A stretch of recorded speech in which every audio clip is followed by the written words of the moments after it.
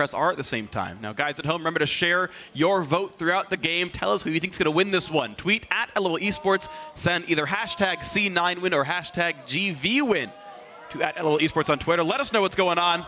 Here we go with game 2 of the day. Who's going to be victorious? Both these teams sitting at 1 and 1. Global teleport abilities. Anytime they even hint at going for a move, Keen can be there. Oh, never mind. His ultimate's used mid.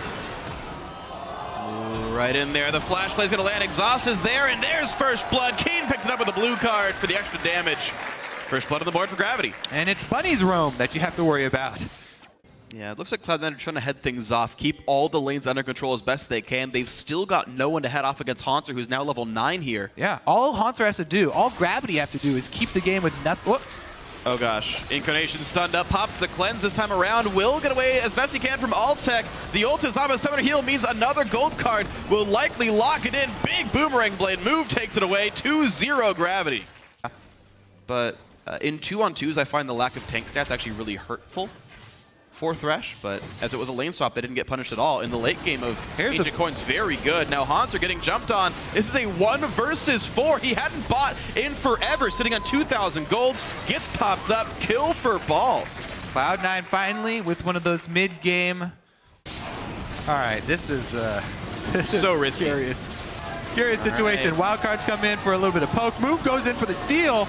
Gets it. Fight begins. Bunny Fufu low on health, knocked up by Nautilus. Kill goes to Balls. Incarnation stays alive so far. Keen getting just evaporated. Pops the Zonia's levitation, flashes out. Balls dies. Great flash by Keen. That's multiple kills picked up. 2 for 1 so far. Meteor's got nowhere to go. 3 for 1. Flash by Hanser. Dragon gets stolen, and it's going to be 4 kills for 1. Gravity crushed that fight. Wow. So yeah. That's getting there. Weird thing, though, is you're saying, you know, they don't want to take any risk with the skill and composition, but waiting till 50 minutes to win a game is exactly the kind of risk you don't want to take. And I'm not saying it's going to take them 20 minutes, but they're certainly giving a little bit more time for balls to grow. Hanser now being left alone on an island in the top lane. He's going to get found out here. TF will pop, and they're going to go to push down mid. Hanser will die, but so will the mid inhibitor most likely. He's trying to run away. It's a very tanky tree, but finally falls in the forest. Someone's around it here. Incarnation away from clear mid, but the turret's still going to drop. Keen takes some damage, but here comes the fight for the inhib. No, they back out. Yeah, they need to leave 4 versus 5. Definitely don't want to give away any more kills to Cloud9. 30 seconds. Chase. Silver ultimate works both ways. Yeah. Good attempt by C9. I think the right choice to go in for that fight. But smart enough by Gravity to be out of range of all the engage tools. Okay, you need to watch the death timer now. Cloud9, they only have 15 seconds to burn this dragon down. Basically, all of Gravity right now are just waiting for Hanzo to come back up as well. How will Cloud9 exit this area? Sneaky's really low on mana. If Gravity can keep him balled up here, buy time for the teleport. It's a home-guarded Maokai. Now, is there anything to TP to? Yeah, he's going to TP to the tunnel entrance. Move gets stunned, though. They're trying to chase him down, and they catch balls in the backside. Rise has nowhere to go. Dies to Altec. They trade 1 for 1. Keen is on the run, but Lemonation going to die first. The flash gets followed by Hanser. It's a 2 for 1 off the Dragon, and there's time now for Gravity to push. Cloud9 trying to play that vision game right now as they head over into the Northwestern River. A couple of wards down into the jungle. But with the mid inhibitor dead, of course, they've got to...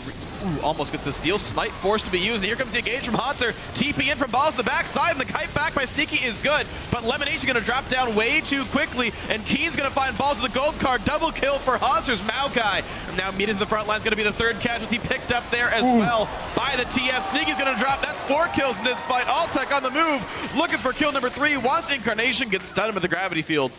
But now an open mid lane and 30-second respawn timers. Don't need Baron. They're looking for the Nexus. Heading down towards the bottom side of the river, Cloud9 are going to go for ward control here, and they will start the Baron. There's no teleport on Maokai. So he's got home grab. He's got to walk. This is going to be a Baron rush. Ulti pop. Here comes Destiny. Balls gets hooked again. These guys are staying on Baron. Now they turn back towards move. Sneaky is nowhere to go. Altec takes him out. Keen gets focused, but that man has a Zonia's Hourglass. Wasted damage. Balls goes down to Altec. Now the push on towards Meteos and Lemon. At the same time, a triple kill for the new AD carry. Goes for Lemon. Keen takes the 4th. And yet again, Incarnation, the last man limping out. And yet again, Gravity goes towards mid. Yeah, every time Cloud9 have tried to start a neutral objective, They've paid for it. This one was obviously a desperation because they were so far behind. Oh, man. Incarnation gets one for himself. All right, 2, 3, and 3. KDA over 1, but Hanser's going to have an easy time walking away from this turret. Not a problem at all. There's no turrets defending the Nexus. That's going to be GG. Gravity in 35 minutes knocks down Cloud9. Improves to 2 and 1.